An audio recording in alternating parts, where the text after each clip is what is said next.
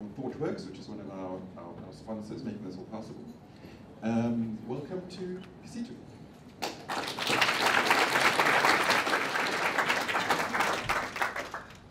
Hello, everyone. Can you hear me? Yes. Cool. So we're here to talk about Python metaclasses. Basically, what you should expect out of this talk is a basic introduction to what Python metaclasses are, what you can do with them, and probably why you might need them. So we're going to go through some basics before we talk about metaclasses, and these basics will be a building block for what we want to talk about. So the first thing is everything in Python is an object. Basically, your functions are objects. Your modules are objects. Your classes are also objects, which is something very funny. I don't know whether we can try something out here. Excuse me. Yep. Just something small to show. I can import sys, and I can say sys.name. It already has a name called sys. So it's an object. It has properties. I want to go back to my presentation. Sweet. Yep. So we use classes to create instances of objects. And I have a basic example of a class called foo that takes a bar. And down there, I have an instance of foo, which takes in a bar called Alex bar. So we have this thing called type in Python, which basically tells us the type of things. So you call type, you pass it something, and it tells you what type that thing is. Do I make sense? Let me just play with it a bit. So I call type. Sorry. Type on 1, it tells me type 1 is an int. I call type on sys, it tells me sys is a module. Let's talk about how do we create new types in Python. And basically, that's how we would create types. We would have to write a class that that describes whatever type that we want to create. This is how we would do it in Python 3, and this is Python 2 syntax. Basically, Python 2 classes have to explicitly inherit from object. Interestingly, still type can help us to create new types. Okay, so if you did this kind of thing, you would be creating a class called foo. Okay, so let's just play a bit with that and see it in action. So I say foo.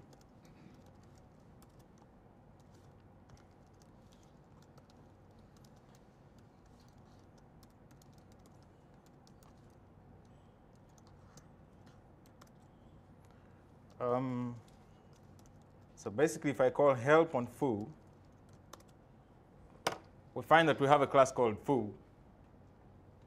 And it's basically an empty class. It has nothing, right? So I can instantiate foo. OK. I do have, it's just an object of foo. So this is another way of creating new types in Python. Oh, sorry. I'm going to have to keep switching. Sorry about that. So that's another way of creating new types in Python. We'll look at that again. Sorry. So type, basically the signature of type, it basically looks something like this. You have, you call type, you pass it something here. You can give it a name, right? And then you give it a bunch of option arguments and then keyword arguments, right? So the way you call type determines what it does for you. If you call type and you just give it an object, it will tell you the type of that object. However, if you call type, like we just did previously, it will return a new type for you, right? So what is this type thing, right? What is it, you know?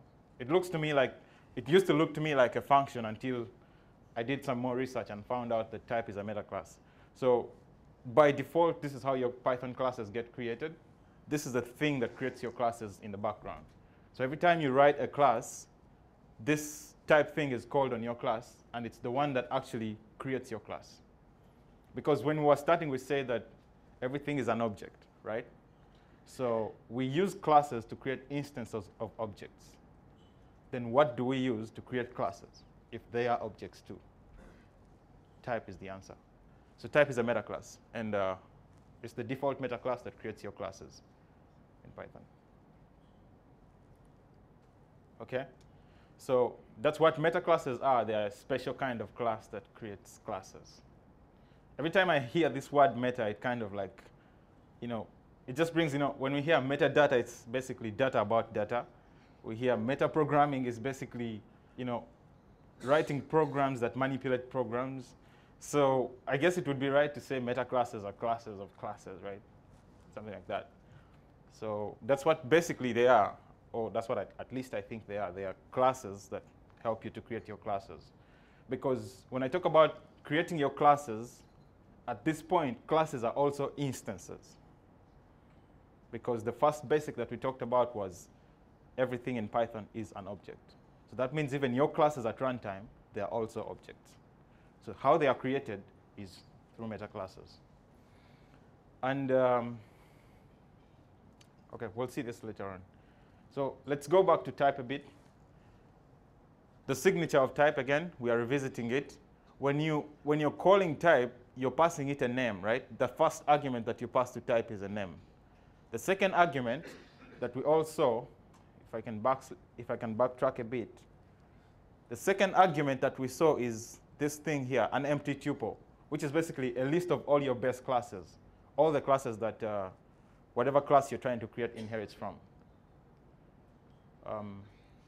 Yes. So bases is just a tuple of all your base classes. And then there's something called a class dict, which is basically a dictionary of all the attributes of your class. Basically a mapping between their names and their values. All right? That's type.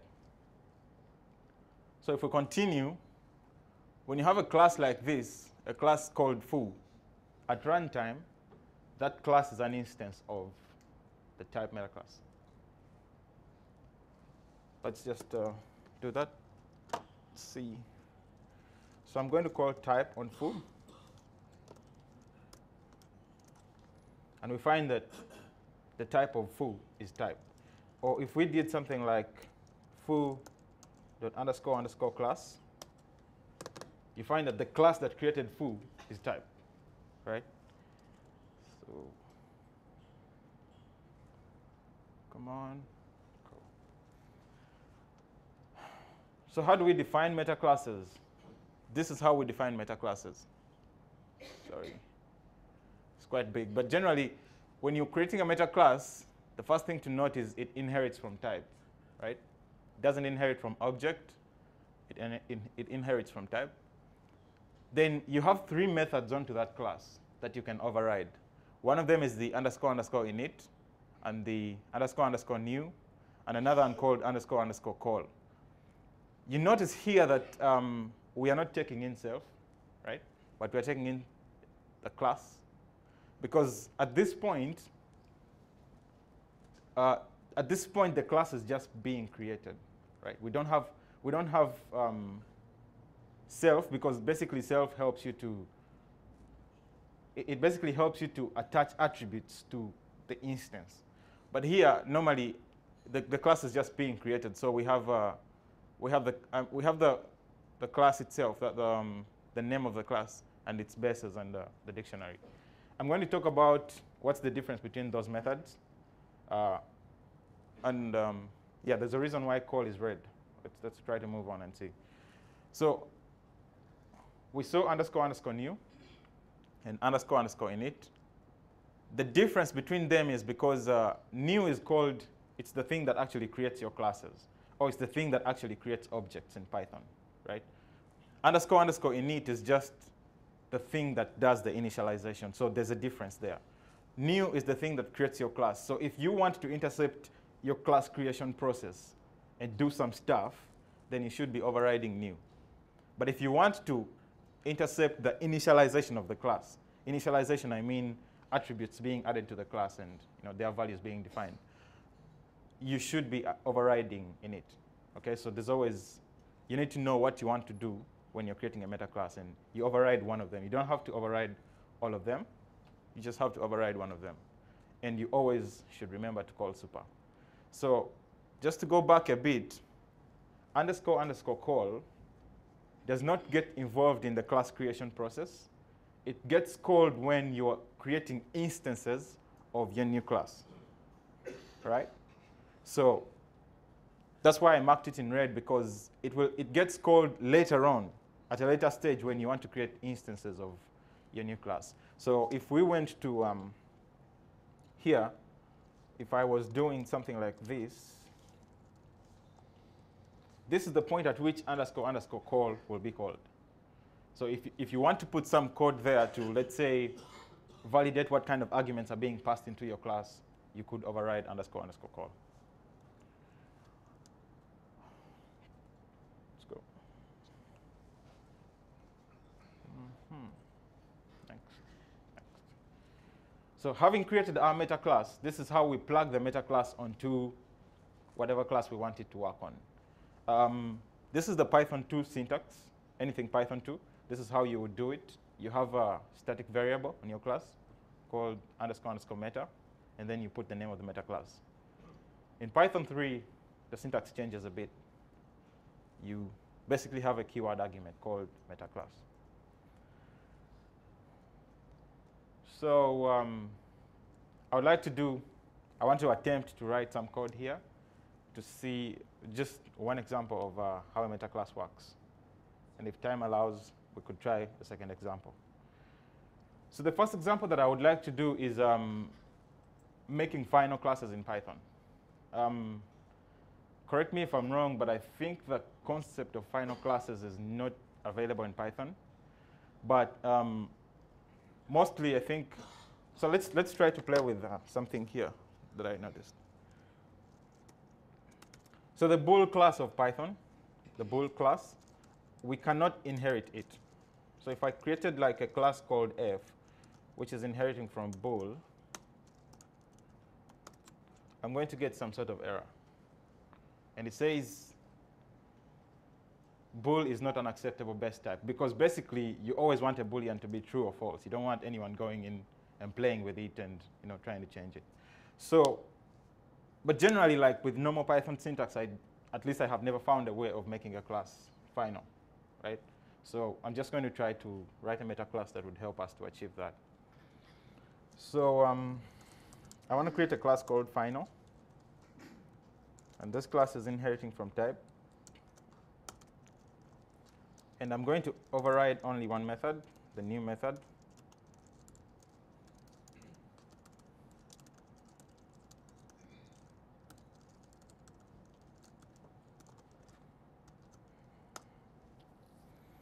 So the thing we want to do here is we want to iterate over the bases.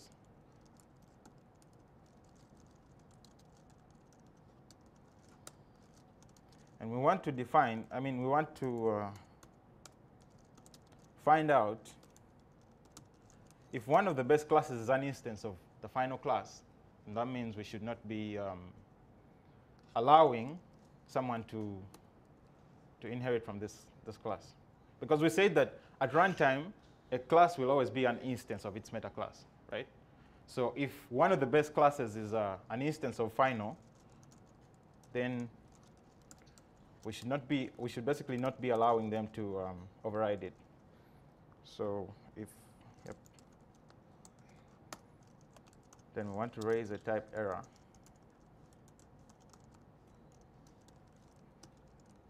We want to say, boom, can't inherit from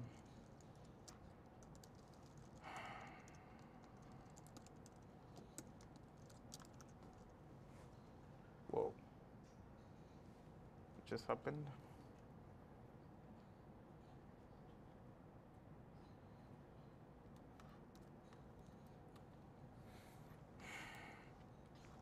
Hope there's no error there. Then we want to call the super.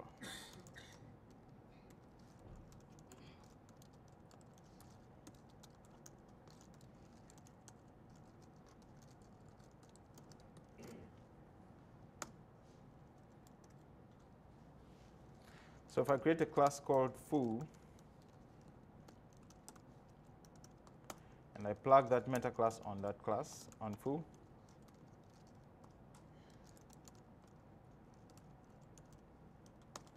at this point, it should not be allowing me to inherit from foo. Oh, sorry. This is bar trying to inherit from foo. Yep.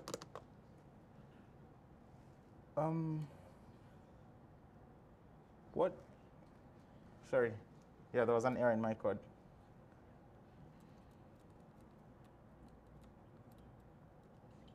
Not.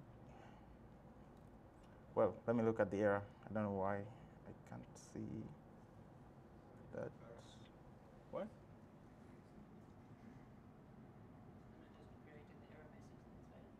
What? Excuse me.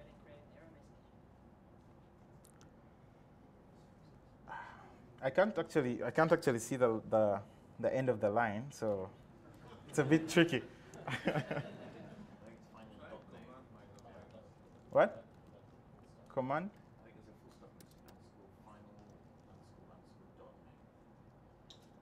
Underscore file. Where exactly? Just press enter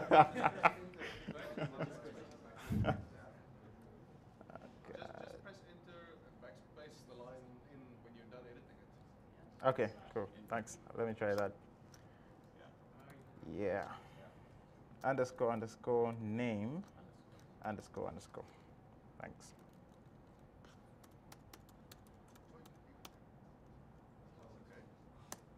Okay. Whoa, cool. So we got our exception and saying we can't inherit from foo. So yeah, that's one way you could want to use a meta class.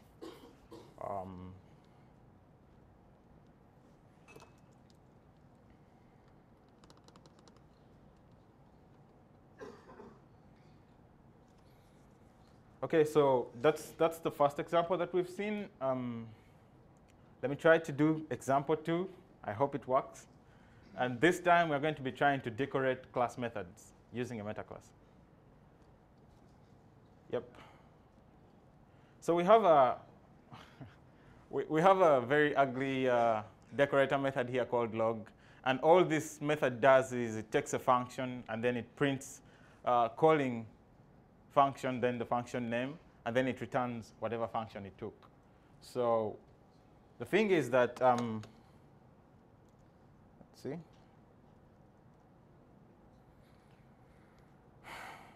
Okay, I'm going to try to create a new notebook here.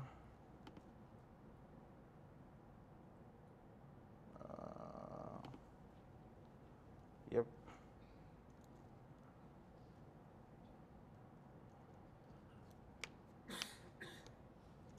Okay.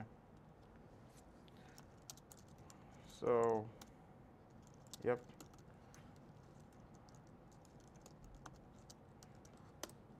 Takes in a function, defines another function here,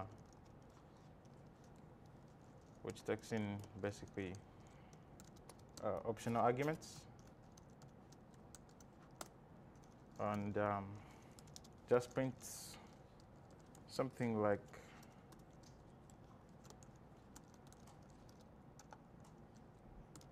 calling.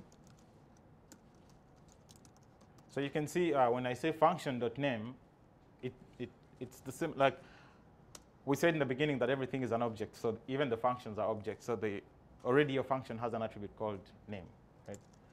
So at this point, we want to return the function with these guys. Then we return our wrapper function.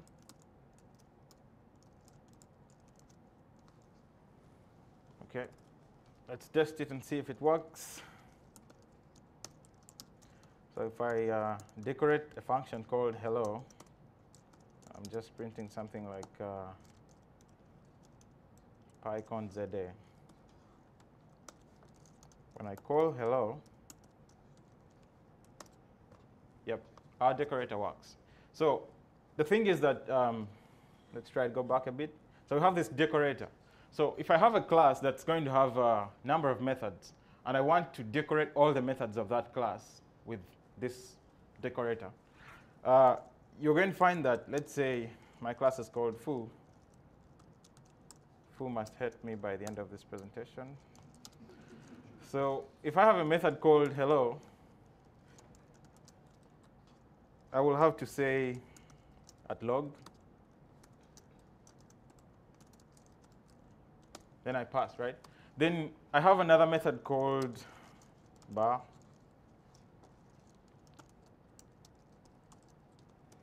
Then I have to say at log again. So the thing is, the moment you have to write 3 methods, the moment you have to write at log 3 times, it begins to get annoying, right?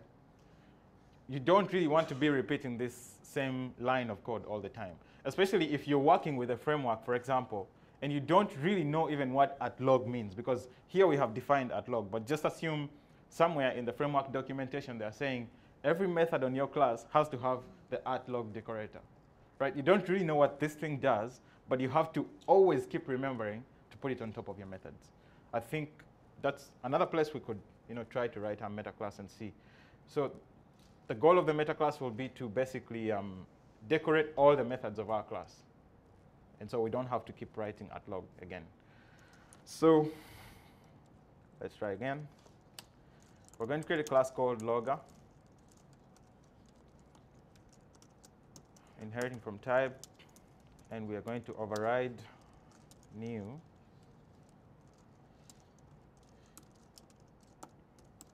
Come on.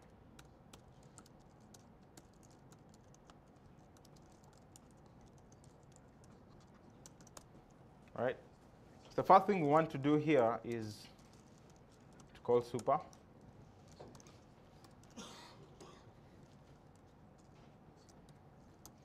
So you always want to call super in your meta classes because, like we said, type takes care of creating your classes, right? So the moment you don't call super on any of these methods means you could be leaving out stuff that maybe type does, which you don't really know about. So you always want to remember to call super.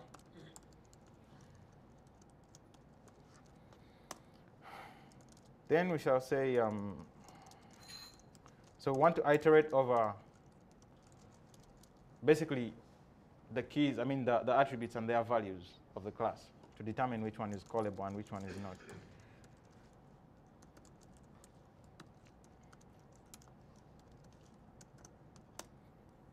Generally, var's class will return to you some sort of dictionary which has the attributes of the class with their values. So we want to determine if any of the values is callable, and then we wrap it with our decorator, right? So we want to say set attribute on class key and value, right?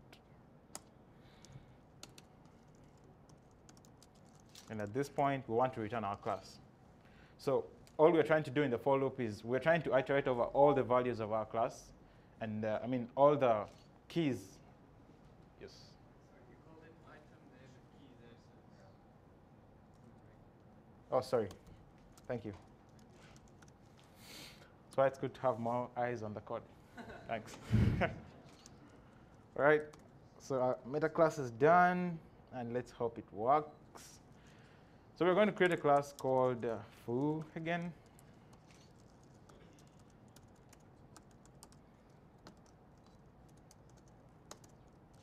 And foo, we will plug our meta class on foo. Sorry. The meta class is called logger. So I define hello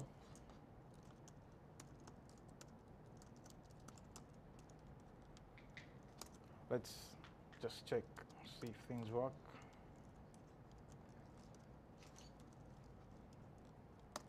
Right?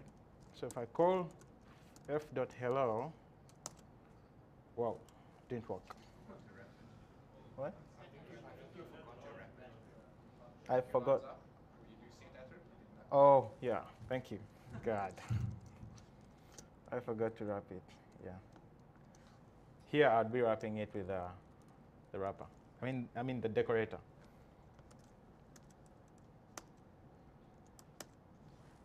So, yeah, when we call hello, our decorator is still there. And if we keep adding more methods here, we add bar. When we come and call bar, yep, still works. So they can basically help you to attain the dry principle of not repeating yourself. I think that's one of the use cases that you could use meta classes for. You could basically get all the ugly code away and plug it into some meta class, and then, you know, it works for you. So that said, let's go through some advanced basics. I call them advanced basics because they are meta class basics, of which meta classes are advanced classes. So yeah. So a class is an instance of its meta class at runtime, right? I think we did that. Let's do that again and see. Foo, if I call type on foo,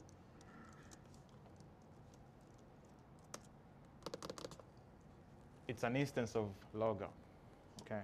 Or there's this other thing called, you can call foo __ class, and it tells you. So you're calling the class of the class, trying to find out the class of the class. So meta classes go down the inheritance chain. That means that if I'm inheriting from a class, okay, and that class has a meta class onto it, in the child class, the child class will also be using the meta class of its super, right? And this is a very interesting one. Things can get quite ugly when you're doing multiple inheritance, and if all your base classes are basically having different meta classes. Oh, thank you. If your base classes are having different meta classes, you might get into problems. I think essentially a meta class should basically be a subclass of all meta classes of its base. God, let me repeat this again. So if you have a class and it has a list of bases, right? The meta class of this class should be a subclass of all the meta classes of its base classes. I hope I got this right this time.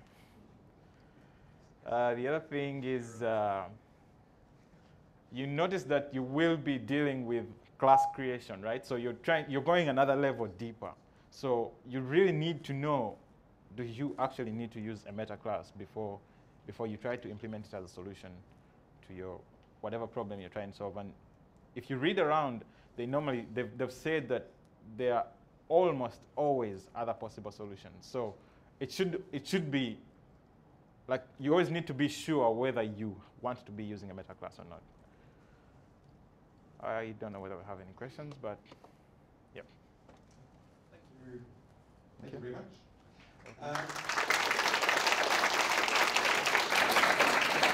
Right, questions from over here. So I take it that you could use overriding and sort of core to implement some kind of evil dependency injection system as well, couldn't you? Exactly, right. You can do that, right? Because, well, let's see. Did I get your question right? You're saying you can override. And this one is core of a meta class to Yeah. implement basically a dependency injection system. Yeah, exactly. You can do that.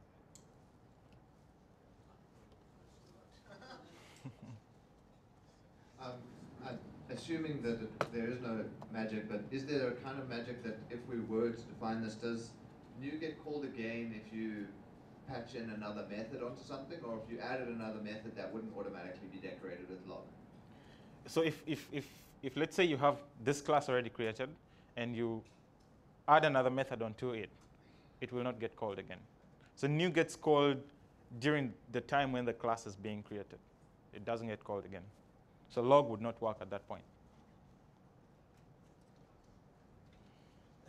Are there any more I questions? think there's a question there. So if new is not created, is it possible to pickle the instances that you create of the meta classes? Can I get your question again? Is it possible to pickle the instances since you say new is not called? Is it possible to pickle? So if you have a meta class, can you pickle and unpickle those objects safely? I think I don't understand what the word pickle means. Sorry. Does anyone want to help me? Well, if you have an object, this class has this logger meta class, and you pickle the object, and when you unpickle it, all those methods still Picking is a serialization. when deserialized Ah. class, will its methods still be routes? Would that not be correct? I really don't know. I haven't tried that out. So. Okay, thank you very much. We've got a few minutes if you want to change rooms to go to the other talk, which I have no idea what is in the other room. But thank you very much to Kisitu Augustine.